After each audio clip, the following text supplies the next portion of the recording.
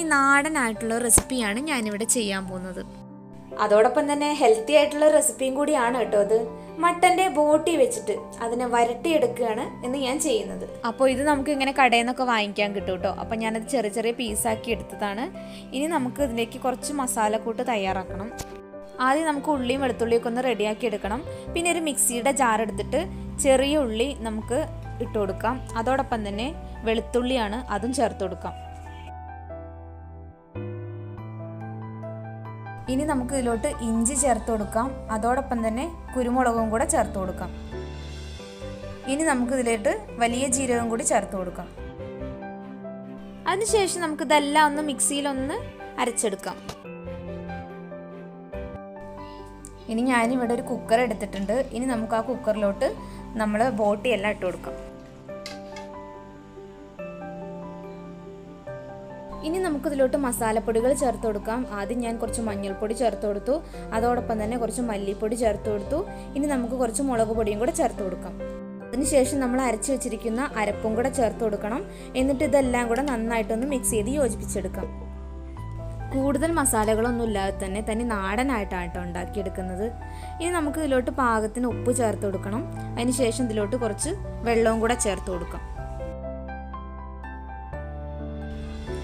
ഇനി നമുക്കൊന്ന് കുക്കറൊന്ന് അടച്ചു വെച്ചിട്ട് ഇതിനൊന്ന് വേവിച്ചെടുക്കാം. അപ്പോൾ ഏകദേശം 6 വിസിലടിച്ചപ്പോൾ ഞാൻ കുക്കർ ഓഫ് ചെയ്തു. അപ്പോൾ തുറന്ന് നോക്കി നമ്മുടെ മട്ടനൊക്കെ നന്നായിട്ട് വെന്ത് വന്നിട്ടുണ്ട് കേട്ടോ. ഇനി ഇതിലത്തെ വെള്ളം ഒന്ന് വറ്റിയെടുക്കണം. അപ്പോൾ അതുവരെ നമുക്ക് വെയിറ്റ് ചെയ്യാം. വേണമെങ്കിൽ നമുക്ക് പാകത്തിന് കുറച്ചും കൂടെ ഉപ്പൊക്കെ ചേർത്ത് കൊടുക്കാം കേട്ടോ. അപ്പോൾ ഏകദേശമൊക്കെ ഇങ്ങനെ നന്നായിട്ട് വറ്റി വന്നിട്ടുണ്ട് കേട്ടോ. അങ്ങനെ നമ്മുടെ വേവിച്ചെടുത്തിട്ടുള്ള മട്ടൻ്റെ കുടൽ ഞാനൊരു സൈഡിലേക്ക് മാറ്റി വെച്ചു. ഇവിടെ ഞാനൊരു വേറൊരു പാത്രം വെച്ചെടുത്തു. അതിലോട്ട് കുറച്ച് വെളിച്ചെണ്ണ ഒഴിച്ചു കൊടുക്കാൻ പോവാണ്. ഞാനിവിടെ ഒരു സവോള അരിഞ്ഞു വെച്ചിട്ടുണ്ട്.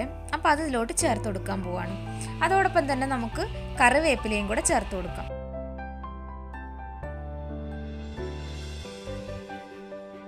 ഉള്ളി ഒന്ന് വഴന്ന് കിട്ടാൻ വേണ്ടിയിട്ട് നമുക്ക് കുറച്ച് ഉപ്പ് ചേർത്ത് കൊടുക്കാം.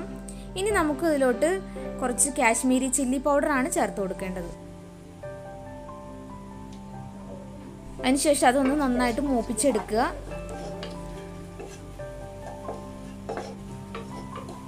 ഇനി നമുക്ക് ഇതിലോട്ട് വേവിച്ച് വെച്ചിരിക്കുന്ന മട്ടൻ്റെ കുടൽ ചേർത്ത് കൊടുക്കാം. എന്നിട്ട് അതിന് നന്നായിട്ടൊന്ന് യോജിപ്പിച്ചെടുക്കാം.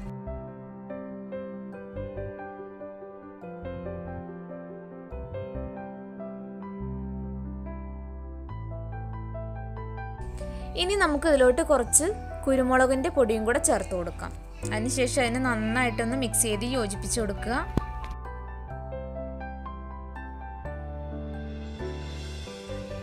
വാവ്, നല്ല അടിപൊളി സ്മെല്ലൊക്കെ വരുന്നുണ്ട് കേട്ടോ. അപ്പം നമ്മുടെ മട്ടൻ്റെ കുടൽ ഇവിടെ ഏകദേശം റെഡി ആയിട്ടുണ്ട്.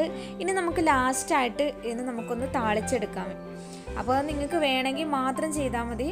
അപ്പോൾ ഞാനിവിടെ ചെറിയ ഉള്ളി വെച്ചിട്ടാണ് ഇതിനൊന്ന് താളിച്ചെടുക്കുന്നത്. ചെറിയ ഉള്ളി മട്ടനിൽ വരുമ്പോൾ നല്ലൊരു ടേസ്റ്റാണ്. അപ്പം ഞാനിവിടെ കുറച്ച് വെളിച്ചെണ്ണ ഒഴിച്ചിട്ട് അതിലോട്ട് ചെറിയ ഉള്ളി അരിഞ്ഞെടുത്തത് ചേർത്ത് കൊടുത്തിരിക്കുകയാണ്. ഇതെല്ലാം ഒന്ന് മൂത്ത് വരുമ്പോൾ നമ്മൾ മട്ടൻ വരട്ടി വെച്ചതിലോട്ട് ഇതൊന്ന് ചേർത്ത് കൊടുക്കാം. അങ്ങനെ നമ്മുടെ മട്ടൻ്റെ ബോട്ടി വരട്ടിയിട്ടുള്ള റെസിപ്പി ഇവിടെ റെഡി ആയിട്ടുണ്ട്.